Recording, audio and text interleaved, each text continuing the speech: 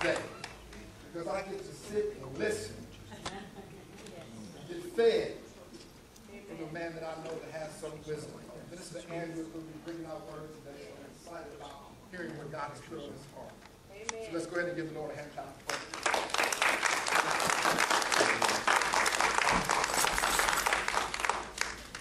Well, I'm privileged to be here this morning, and I'm very thankful because this is one of the few times I have left to speak with you guys before we leave for Africa. And, you know, this month I have the opportunity of opening up the month of worship. And if you don't know me, my name's Andrew Sutton, but if you don't know me very well, you have to understand that I have always been one that goes against the flow. To my detriment, I will go against the flow, regardless of whether or not it's right or not. My goal is never to go with the grain of things. I just don't like it. I don't like people telling me what to do. I don't like being in a position where I'm not in control of things. And oftentimes we're all that way, but me more so. And my characteristic is more of one that likes to find things that are different. And this concept of worship, man, this microphone is driving me nuts. It took me half an hour to get it on this morning, and now it's not even staying up there. But I've never been one that has been able to accept criticism very well. But I've always been one that has always thought about ways to do things a little differently. And this morning I have the opportunity to think about worship in a different light. And I know that we as ministers will have the opportunity this month to share with you different ways that we'll be able to worship. On the how, the why we should worship, when we should worship, and the how. And I know our pastors are going to bring about that message and be effective in it. But this morning I was challenging myself, what difference can I make this morning when I'm speaking about worship? Because I want to talk about worship in a different light. I'm about ready to get rid of this thing. I want to talk about worship in a different light. Because I want to talk about who this God is that we worship. We can talk about worship all day long, and how we should worship, and when we should worship. But if we don't understand who this God is that we worship, then what's the point? You know, I believe our society wants to find something to worship, evident in the way we go to ball games, in drones of people. I also know that we want to worship our jobs sometimes, and the activities that we do, our hobbies, and even our families, in society, in our society, it's that way. And now all these things aren't that bad in and of themselves. But what is bad is when we begin to love and invest in those things more than we love and invest in the kingdom of God. That's when it becomes bad. And in the church, we've become just as guilty. You know, I think this is because we have an unhealthy view of who God is. This God that we're supposed to worship. And I don't expect you to understand all of God's attributes in the next 30 minutes that we're talking. But I do believe that I can give you a few of his attributes. And you can continue the process on your own and grow your understanding of who God is. So I want you to open your Bibles to John 4. And this is our verse, our focus verse for this month. And as you're opening, I'm going to pray. Father, I thank you for this morning, and I thank you that you brought us together. I thank you that you are God that is in control of everything. Father, I pray that we would understand your characteristics just a little bit more this morning and understand who this God is that we worship. You and you alone. In Jesus' precious name. So our focus verse for this month is John 4, 21 through 24. And I'm not going to take anybody else's thunder. I'm just going to read it. So if you look at verse 21, it says, Jesus said to her, "Woman, believe me, the hour is coming when you will neither on this mountain nor in Jerusalem worship the Father. You worship what you do not know. We know what we worship. For salvation is of the Jews. But the hour is coming, and now is, when the true worshipers will worship the Father in spirit and in truth. For the Father is seeking such to worship him." God is spirit, and those who worship him must worship in spirit and truth. You see, Jesus is speaking to a Samaritan woman here, and the conversation is extremely important. But the two aspects that I want to bring up about what Jesus says here is, first, in verse 22, he says, you worship what you do not know. You see, Jesus was talking to a Samaritan woman, and she was worshiping anything that was easy for her to worship. Does that make sense? She didn't understand what she was supposed to worship because she didn't have the understanding of who God was. So she understood what to worship was the things that she knew was easy to worship. You see, we see Jesus, and he even has a relationship with us because we accept his gift. But I believe that we can't move forward because we're either afraid of what we'll find in this God that we worship, or we're too lazy to continue looking for it.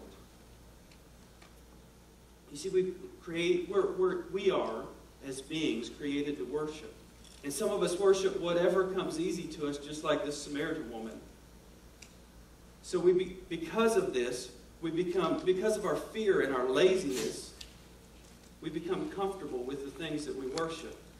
That's why on Sunday afternoon, here in just a little bit, you'll see 30,000 fans down in Nashville watching the NFL game. And you see maybe 50 of us sitting here on Sunday mornings. Because sports are easy to worship. But learning the depths of God's characteristics, they're frightening.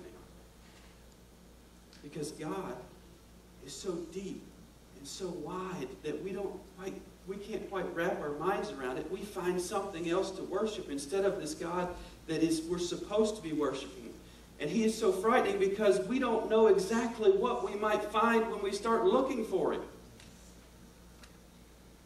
The truth is, God is God.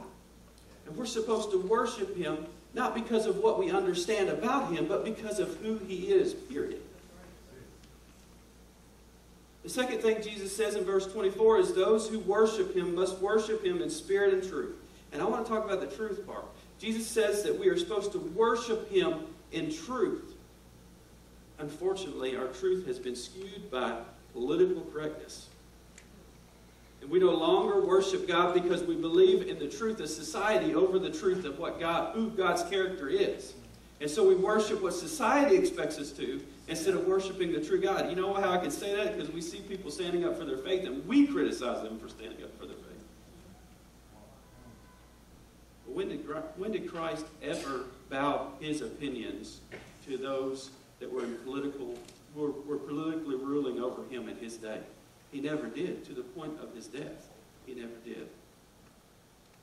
And he went completely against the flow. And we must know who this God is that we worship and worship him according to the truth of what the Scripture says that he is. So I want to show you this morning 3 narratives in the Old Testament. That's just the introduction, by the way. I want to show you 3 narratives in the Old Testament that show you specific attributes of who God's character is. And this will only help you begin the process of learning these attributes on your own. I'm just showing them to you. I want you to see them, and I want you to grab a hold of them, and one of them will jump out to you and say, hey, I want to read this more and study this more. So I want to show you this. So open your Bibles to Ezekiel 37, 1 through 14. I know that's kind of odd, but Ezekiel, in this narrative, he's a prophet. He is a prophet to the kingdom of Israel, and Ezekiel is a prophet during the time of captivity in Babylon. And there are some of the captives that are in Babylon and some that are still in Jerusalem. And there's about 10,000 that's with Ezekiel in Babylon. And Ezekiel is seeing a vision that God has given him. And there are 3 characteristics that jump out to me about God's character as he's speaking to Ezekiel.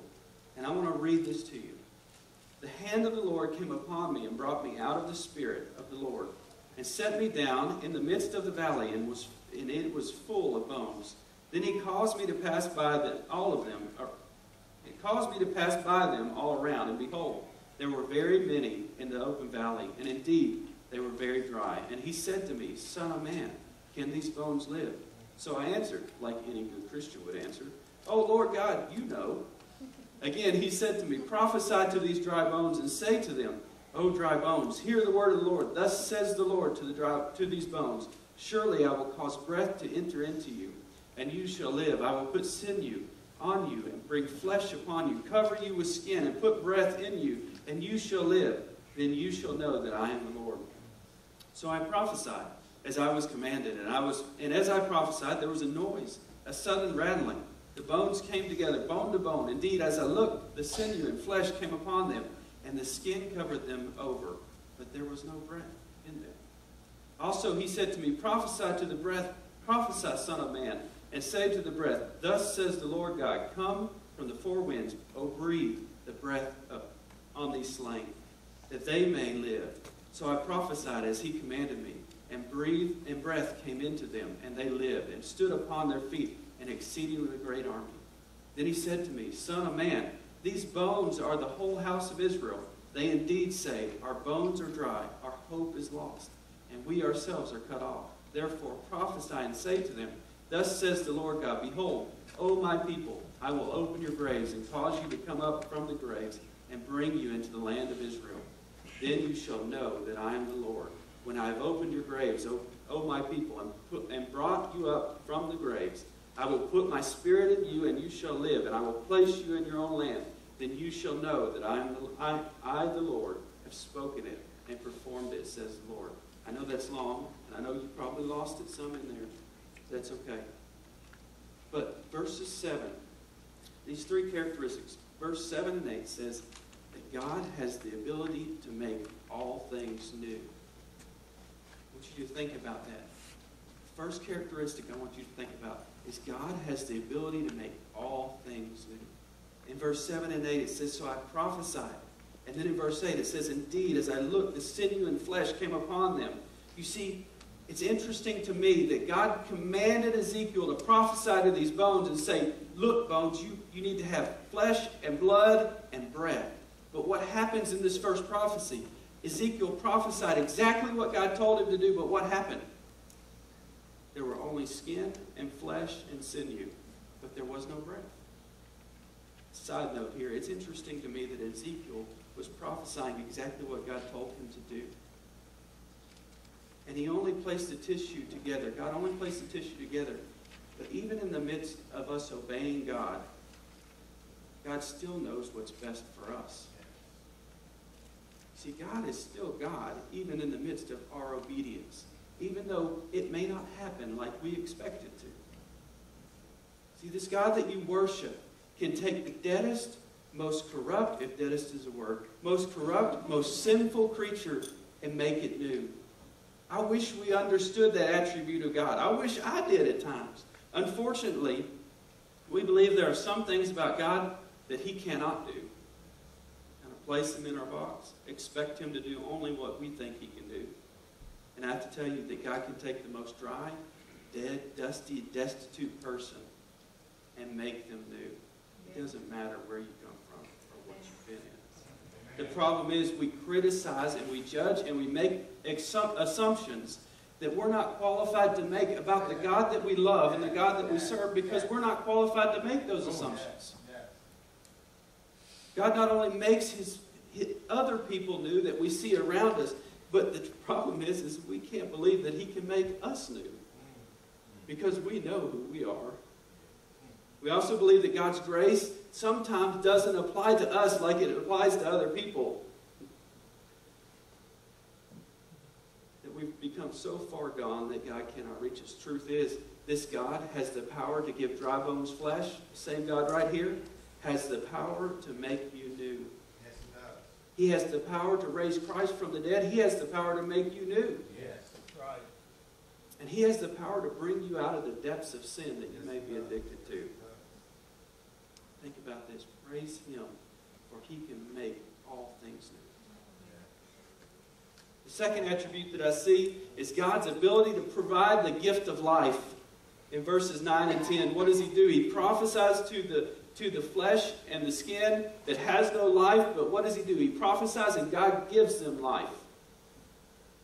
God not only helps us realize that he can make us new, that he can provide a new skin for us, but he also helps us understand that he can give us the gift of life.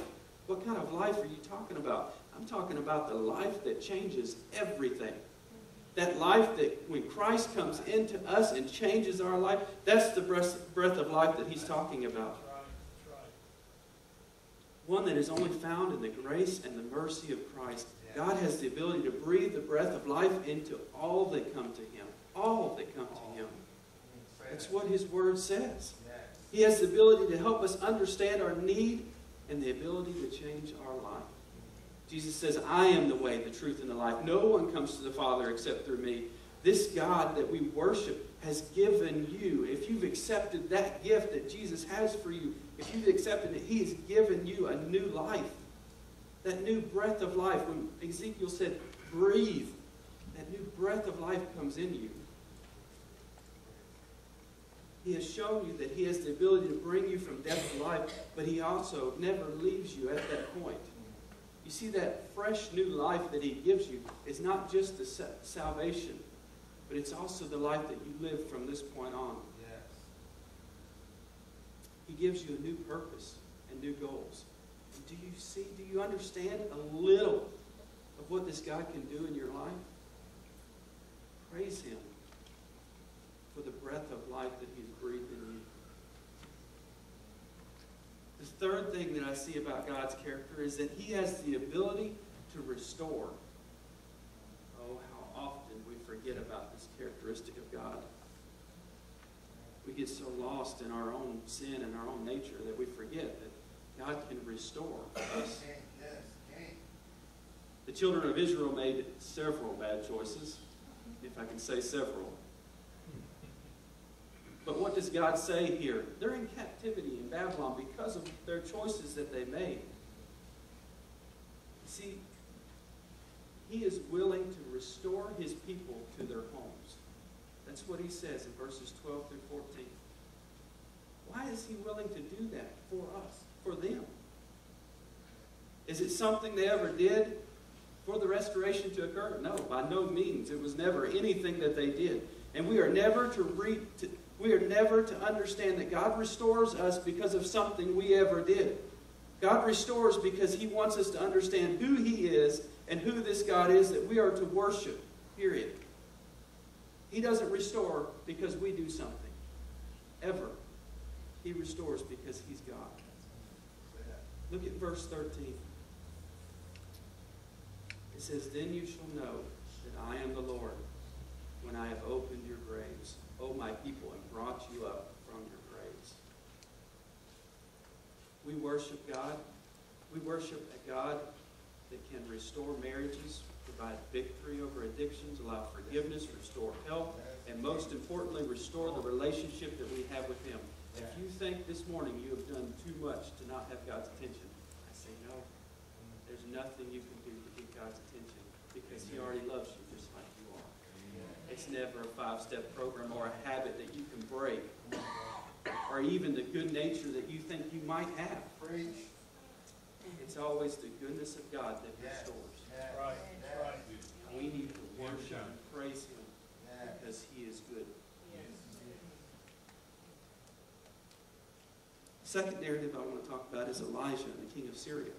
And if you'll turn over to 2 Kings 6, 14 through 18, you'll find, and it should be up on your screen, but if you want to turn, I like reading the Bible, so it's there. 2 Kings 6. And here is Elijah, and he's hanging around with some prophet trainees. Unfortunately, he had a trainee named Gehazi that made some bad choices. And this guy, he made so many bad choices that we assume that it led to his death. So now Elijah is trying to train up some new guys. And because Elijah had this particular guy for such a long time, he's opened his school up again. And here we find this servant learning from Elijah, following Elijah around. And in the middle of chapter 6, we find that the king of Syria is trying to attack Israel. And the king of Syria is making all these battle plans. And what happens is the king of Israel already knows about these battle plans. And so the king of Syria automatically makes an assumption that it's somebody in his own group that's telling the king of Israel what's going on. But in verse 12, one of the king's servants says, none, my lord, O king, but Elijah, the prophet, who is in Israel, tells the king of Israel the words that you speak in your bedroom. Well, this makes the king extremely upset, as you can tell, and he sets out to find and kill Elijah. And this is where we pick up the story. Let's look at 2 Kings 6, 14 through 18. And it says, Therefore he sent horses and chariots and a great army there, and they came by night and surrounded the city. And when the servant of the man of God arose early and went out, there was an army surrounding the city with horses and chariots. And his servant said to him, Alas, my master, what shall we do? So he answered, Do not fear, for those who are with us are more than those who are with them. And Elijah prayed and said, Lord, I pray, open his eyes that he may see. Then the Lord opened the eyes of the young man, and he saw, and behold, the mountain was full of horses and chariots and a fire all around Elijah. So when the Syrians came down to him, Elijah prayed to the Lord and said, Strike these people, I pray, with blindness. And he struck them with blindness according to the word of Elijah.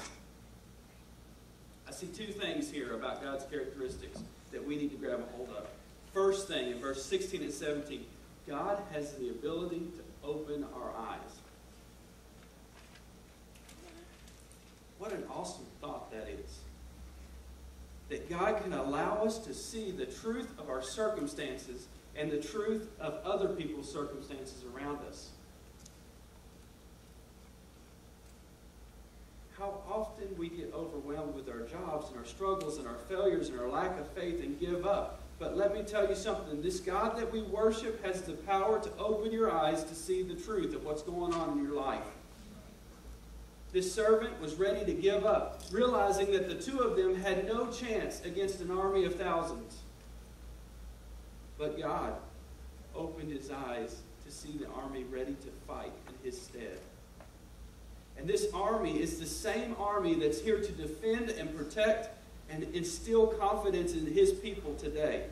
You need to understand that God is the same God yesterday as he is today. He's the same God then as he is here. And he can open your eyes and he can help you see the power to help you have victory over the things that you're in every day. In the midst of defeat, he'll help you see victory. And praise God for his willingness to always open our eyes. How often we forget that he has the power to control that.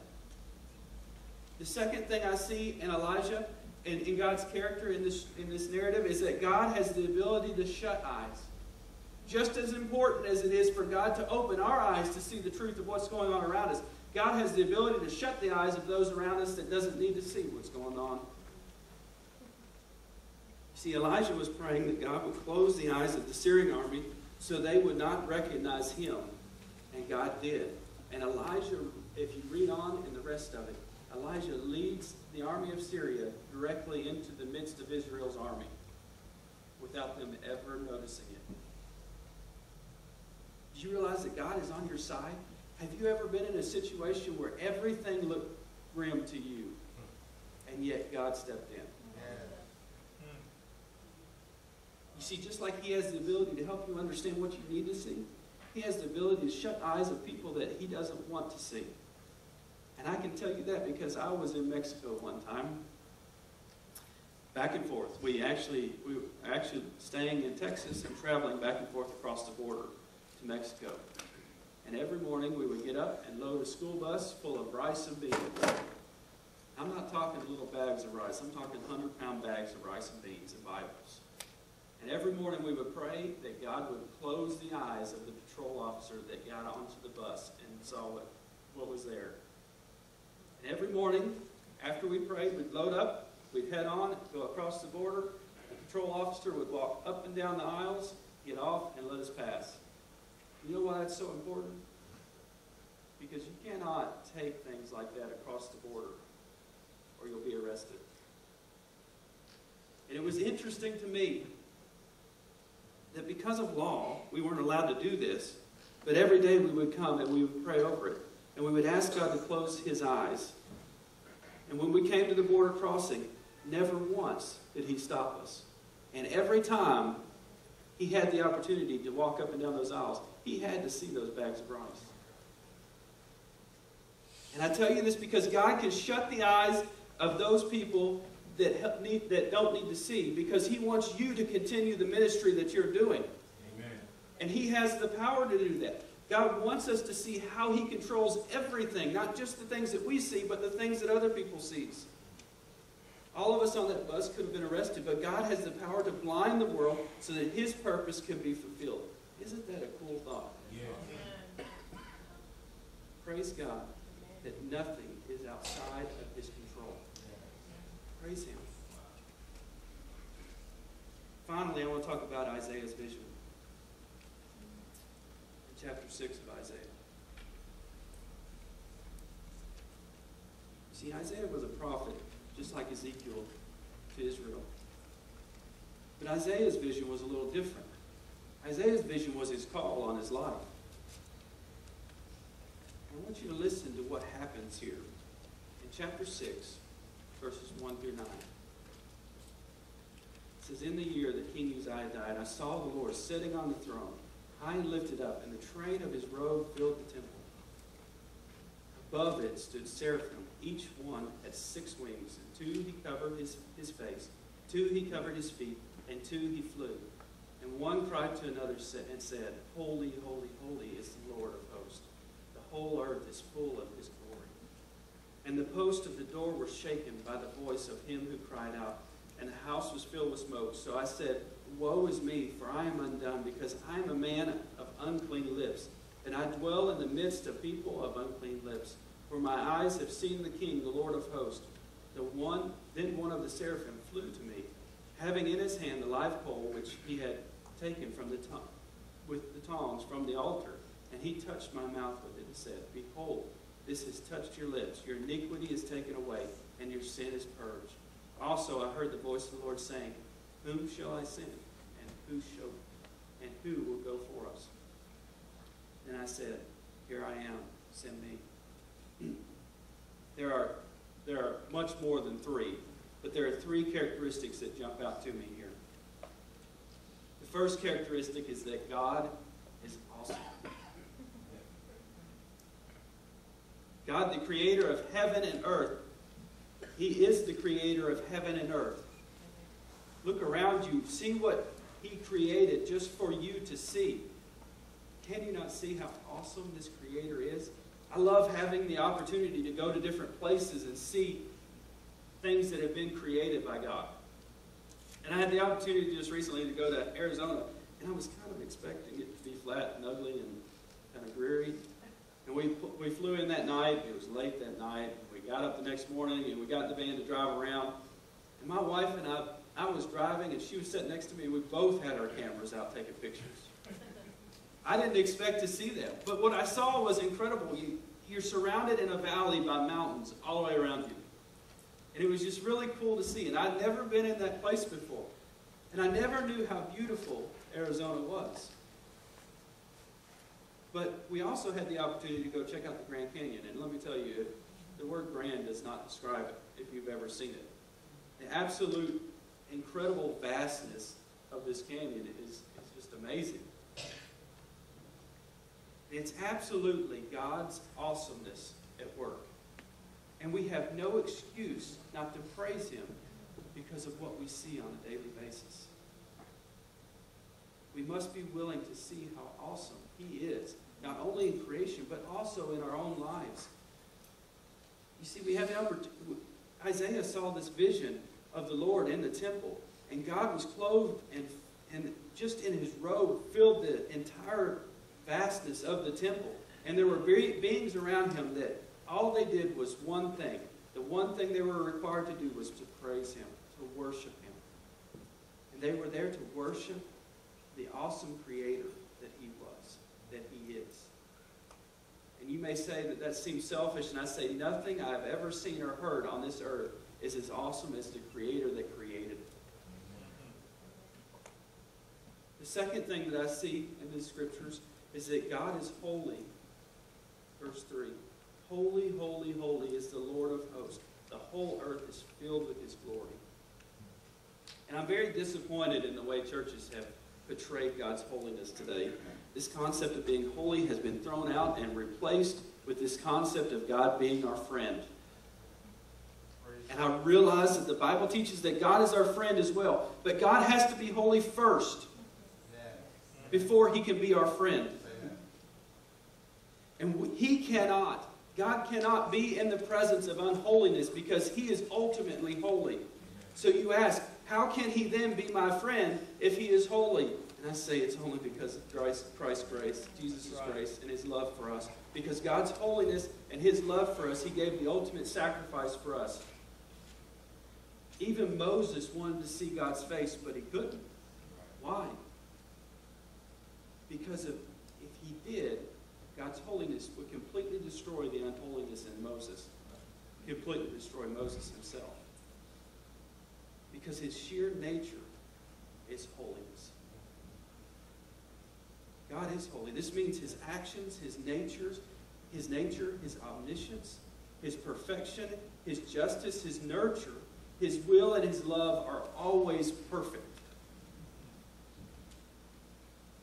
How often we try to think that we understand God. Oh, there's no understanding God. There's only worshiping Him because of His holiness, just like His creation, these creatures did. They covered their face, their feet, and they just worship because He is holy. Praise God, for He is holy. The last thing I see about God's character in this verse is that God's ability to call. Verse 8 says, I've heard a voice of the Lord saying, whom shall I send, and who will go for us? And I said, here I am, send me. Did you know that one of God's greatest characteristics and abilities is to take a sinful creature like you and like me and call us to do His work? One of His greatest abilities is to do that. And why would He? This God who can do everything Himself, why would He choose to call us and use us? And the only thing I can come up with is that He loves us that much. And God has a call on each one of our lives. He wants to use us despite of who we think we are. He has enough power with one word to purify every bad thought, every sinful action, and every addictive spirit, regardless of what it is. He's calling us right now to do it. How often we get so hung up on what we have to do. It's only what God can do for us. He wants you to reach the people around you, and He's willing to do it all by His grace. We far too often get so hung up on what we've done. And you know, these verses don't teach that. That Isaiah came to the point to where he realized that he was in the presence of a holy God. And the only thing that he can be purified is through humility. And the point that we choose humility over pride is the point that God says, all right, I'm ready to use you. Let's go. Yes. And what happens? This is interesting to me. That by one touch from the altar, that God has the ability to make all things new. To bring the dead to life as He did in those dry bones. By one touch, God has the ability to give true life. That He can breathe the breath of life into you so that you can live from here on. Yeah. By one touch, God has the ability to restore you. Amen. To take us back to the land that we don't deserve. Yeah. By one touch, God can open and shut the eyes of people as He pleases. He makes people see and not see so ministry can continue on going. God can open, by one touch, God reveals His holy and awesome nature as described by Isaiah. And finally, by one touch, God calls you to a life of worship. This is not an understanding of worship, but a lifestyle of worship. And it starts at salvation and it continues to our death. We are to worship Him because He is worthy. As the singers come up, I know that we're all sitting here this morning and wondering what the call is on our life that God's calling us to. Oftentimes we wonder about that and we're confused because oftentimes the world gets it confusing for us. And there are many of you that sit here and has never accepted the gift of Christ that is there and ready for you. And we would love to explain that gift to you. And others sitting here wondering where you are supposed to worship, or where you're supposed to fulfill the call in your life. And the truth is that you fit right where God placed you to fit. You just have to trust Him to know where to go. You see, as a follower of Christ, we worship God through everything we do, not because of anything we've done, but because of who He is. He is worthy of your worship.